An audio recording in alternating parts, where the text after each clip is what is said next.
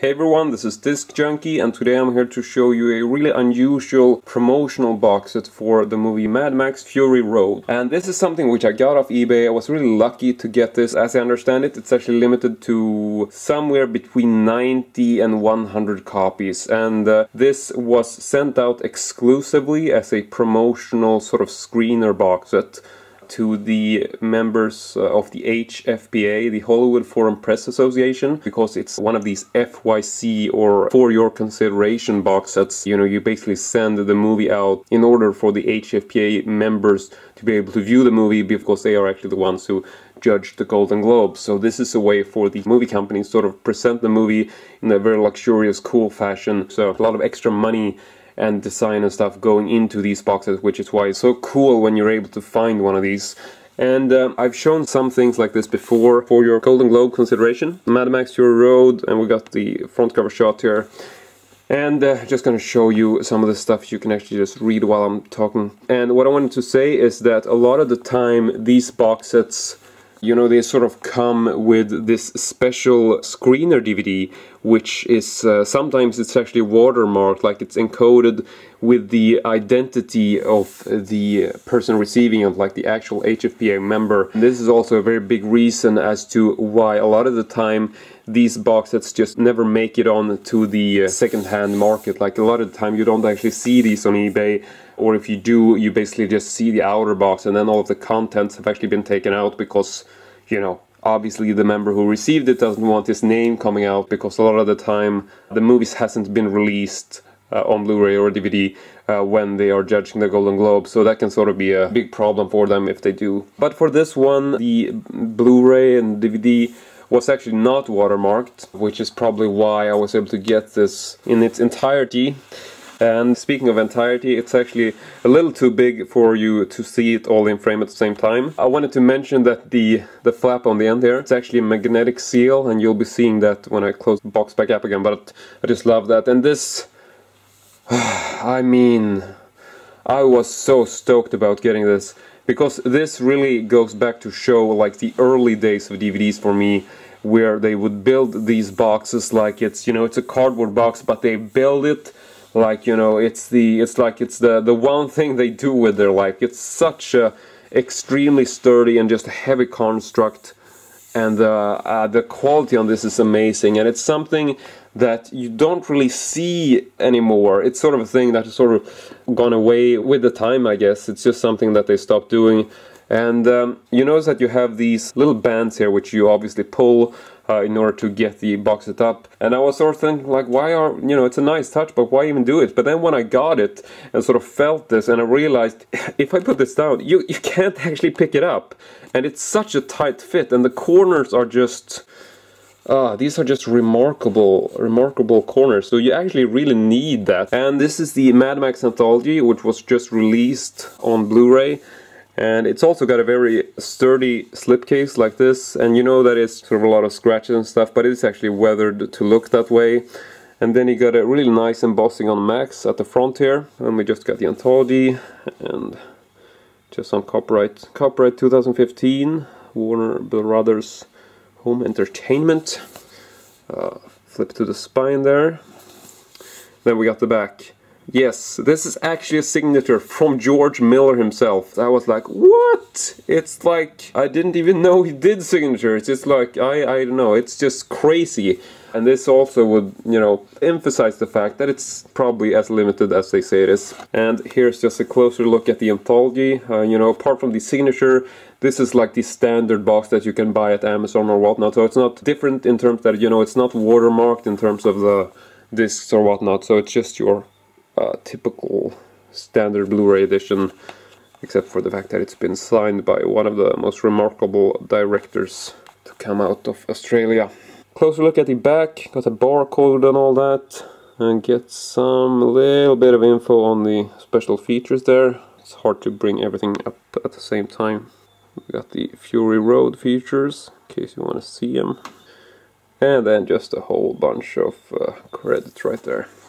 And this is the American release. I don't know if I mentioned that, but just so you know. Then we got the Blu-rays in the Anthology set. First we got Mad Max, flipping it over, getting to the Road Warrior. Then we got Mad Max Beyond Thunderdome. And then we actually have Fury Road as well, so this is basically sort of a double thing. You got the Fury Road Blu-ray included, but then you also have Fury Road included here, which, you know, is basically the same release in terms of the disc. It's nice, I don't care. There is the Fury Road Blu-ray. And then finally we have a completely new documentary here, which is called The Madness of Max, and this is a DVD, and I just watched this because I was curious to see a newly made documentary on the franchise. This was actually a really good watch. Then we have this set of art cards, which I haven't actually opened. Actually gonna do that right now. Oh god, it's so, you know, you can't tell from this video, but usually when I review this time of year, it is so incredibly cold because it's like fucking winter times and my hands are sort of like turning blue actually. Very hard to do this. Ah, god. Okay, so here we have the art cards, which are printed on actually quite nice cardboard. Got rounded corners, and you know, you can tell that this basically went some money into this. So I'm not saying that they're expensive, but I'm just, you know, just saying that they are above your average quality. Yeah, just some spectacular shots for each film. And I gotta say, I love the fact that there's no titles on this. It's just pure artwork. Beautiful. And then we have Fury Road at the end there. And on the back they're all the same. It's just black and the copyright at the bottom. Just putting that back in the box. And then take out the Fury Road Blu-ray. There we go. This is also the standard version, the same you can buy in the stores. And this is not actually signed, it's just the anthology that was signed. And this basically comes in a cardboard slipcase. The weirdo American style cutout for the barcode. I don't know what the hell you're thinking. And here's just a close-up of the back cover. Doesn't really say much on the special features, it just says, yeah, these special features are cool, which I don't really get. I would have really had it, you know, they'd actually be specified, but no, they didn't want to do that. And yeah, here is it for the specs, in case you can read it. Blu-ray keep case inside, exactly the same design, so we don't really have to go into it any closer. We basically just have, you know, one of these ultraviolet flyer things. And then we just have the Fury Road Blu-ray, same as in the anthology.